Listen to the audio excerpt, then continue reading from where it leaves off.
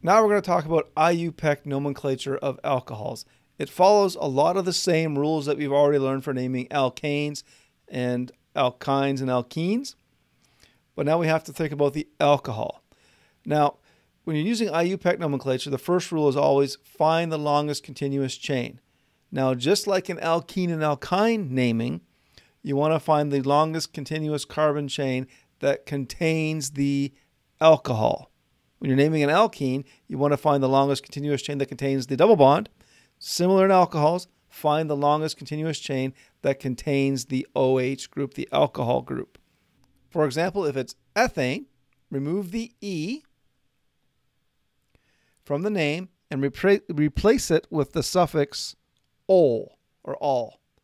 Now, if you look at things like ethanol, you've all heard of that one. Propanol, you've all heard of that one.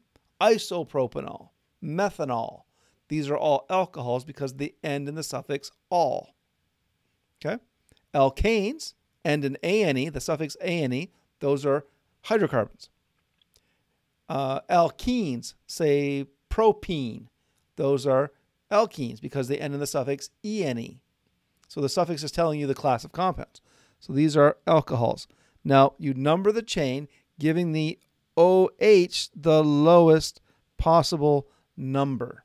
Giving the OH the lowest possible number. Number and name all substituents just like before and write them in, just like before, alphabetical order. Doesn't matter what the number is. It's all about alphabetical. Okay? So that's the rules that govern how to do this. Okay, guys, now before we get too deep into naming, we need to talk about something called priority. Now, priority simply means what class of compounds takes priority over others. Now, why does that matter? Well, when you're naming a compound that has multiple classes of compounds in it, you have to know which ones to name first and which ones to name last. In other words, if you're naming a carboxylic acid, the name would be something, something, something oic acid, because that's how you name acids. They're called oic acids. For example, ethanoic acid, methanoic acid, formic acid. These are how you name acids. So if you have a compound that contains a carboxylic acid, you would name it this, that, the other thing, oic acid, because acids take priority over all other groups. Now, we're worried about alcohols right now. So alcohols take priority over amines, alkenes and alkynes, alkanes, and halides. Those are the ones we've talked about in this class. So if you have an alcohol and an alkene in your molecule, you're going to name it as an alcohol. So it'll become more clear when we see examples, but just kind of remember, if you have an alcohol and an alkene or an alcohol and say a halide, you would name the molecule as an alcohol, which means that the OH group takes priority. It gets the lower number, and you name the molecule as an alcohol. So you would say this, that, and the other thing, all. Ethane, all, propanol, however you want to say it. They take priority. So we'll see examples in a moment. I just want you to keep this in mind while we move forward. So let's see some examples. Here we have our first example. It has an OH group here. So now we need to number the carbon chain closest to the OH. So you would number it like this: 1, 2, 3, 4, and 5. Now, the oxygen, the OH, is on carbon number 2. So there's the old-fashioned nomenclature. The old IUPAC way would have been to say 2-pentanol, where the E from pentane has been replaced with the all because it's an alcohol. Now, this is the old-fashioned way. The more modern IUPAC way would be pentane-2-all. That's the modern way to name it. This is the way you should learn, but you should also be familiar with this way because it's still around. You still see it a lot, actually. Now, let's try naming this example. Now, this is where priority comes into play. We have two substituents. One is an alcohol, one is an alkane derived. They're an alkyl group. So this is going to be named as an alcohol because the alcohol takes priority. it's also going to be numbered, giving the alcohol the lower number. We're also we're going to have to make sure that whatever our longest chain is, it must contain the alcohol. All right? So we have to start numbering from here, not from here, because the OH has a higher priority. Okay? So this would be carbon number 1, number 2, number 3, number 4, and number 5. No problem. The old way, we would say 4-methyl dash 2-pentanol. So that's the old-fashioned way. You'll still see it around. The new way, we would say 4-methyl pentane or pentan 2-all. So this is the new way, and this is the older way. You still see both kicking around, but try to make sure you know how to do this one for sure, because that's the one that everyone uses. Well, that's the one that modern chemists are using, but you still see that around. Let's name this one. So the longest continuous chain would be 1, 2, 3. The old way, we would say 2-methyl propane. Oh, I made a mistake there. 2-methyl dash 2-propanol.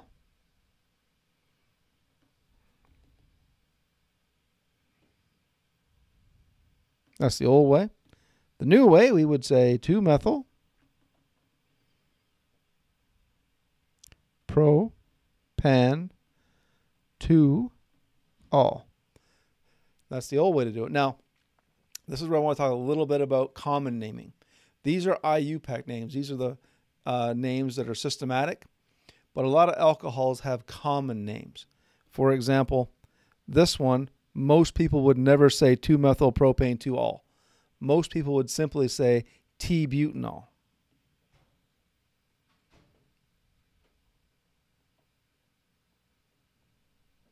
It's not the IUPAC way, but it's a common way of calling it, because this is a tertiary butyl group here.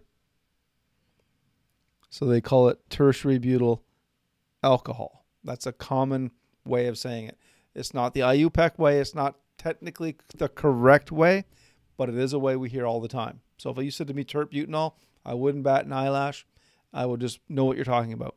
If you were to say 2-methyl propane 2-all, it'd take me a minute to figure out what you're talking about, but I would know what you're talking about. So both are fine. Just this is the more this is the common way. This is the IUPAC way. IUPAC is systematic. This is common. It's a holdover from before IUPAC, more or less, I believe. Now, let's talk about enols. Now, here's another example of priority. We learned in that priority chart that alcohols take priority over alkenes.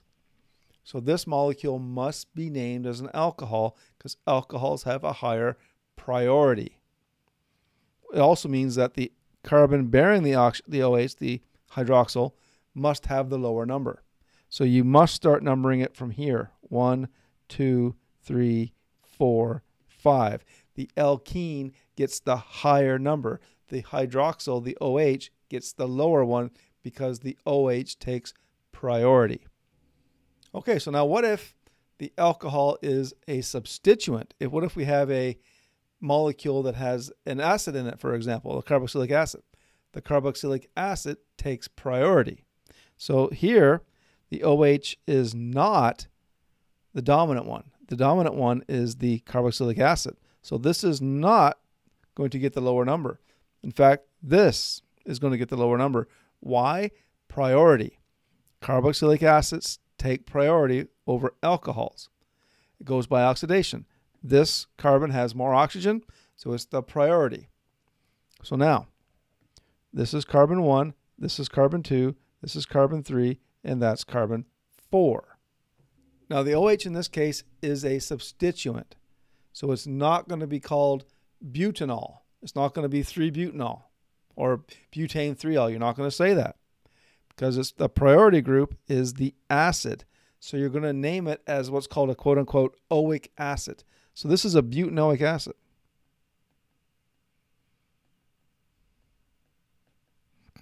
ic acids we don't really cover in this class, but this is how you name carboxylic acids. They're called ic acids. So butanoic acid. Butane, 4 carbons, oic acid, it's a carboxylic acid. So how do we name the substituent? Well, you have to say hydroxy. The OH is called a hydroxy when it's a substituent. If the OH took priority, you would just name it as an alcohol, but it doesn't in this case. In this case, it's a substituent. So this is going to be called 3-hydroxy butanoic acid.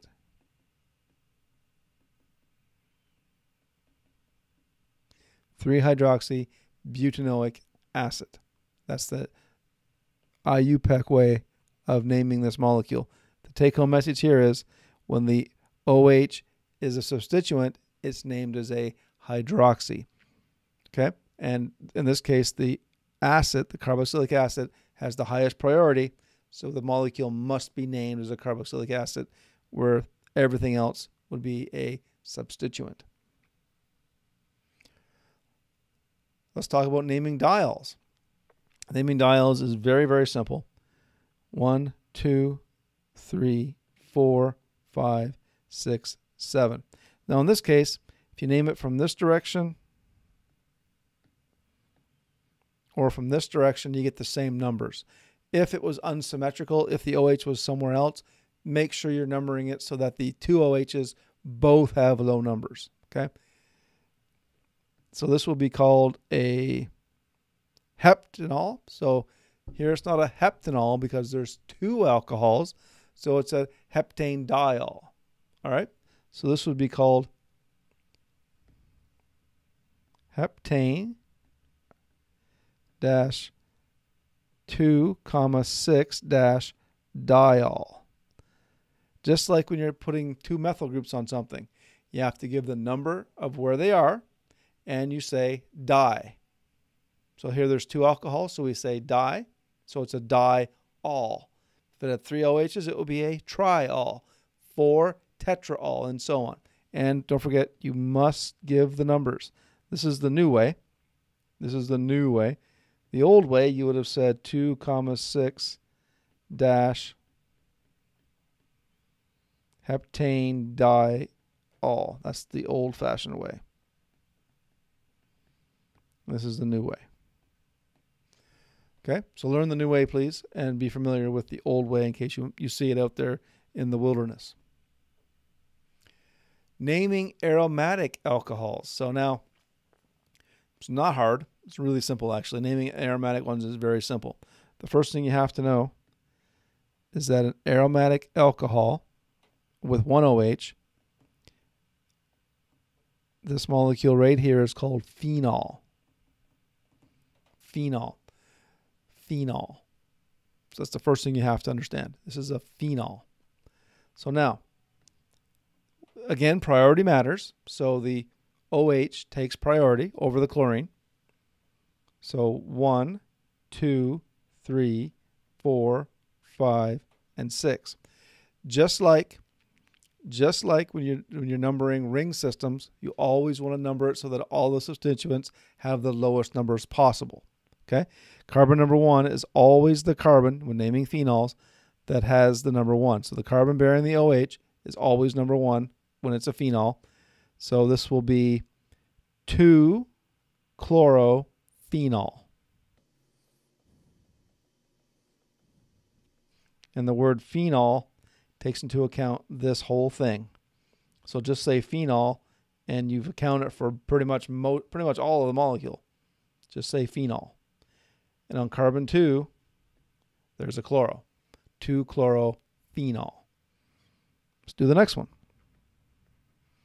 Carbon number 1, 2, 3, 4, 5, and 6. Numbering it counterclockwise gave me the lower numbers.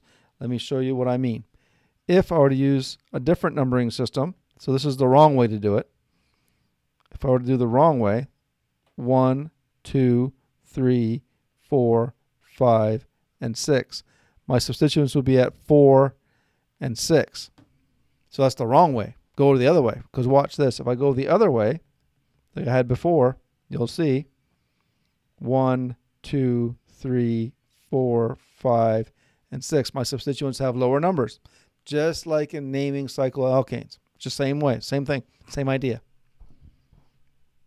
So this is going to be 2, 4 dash dimethyl phenol.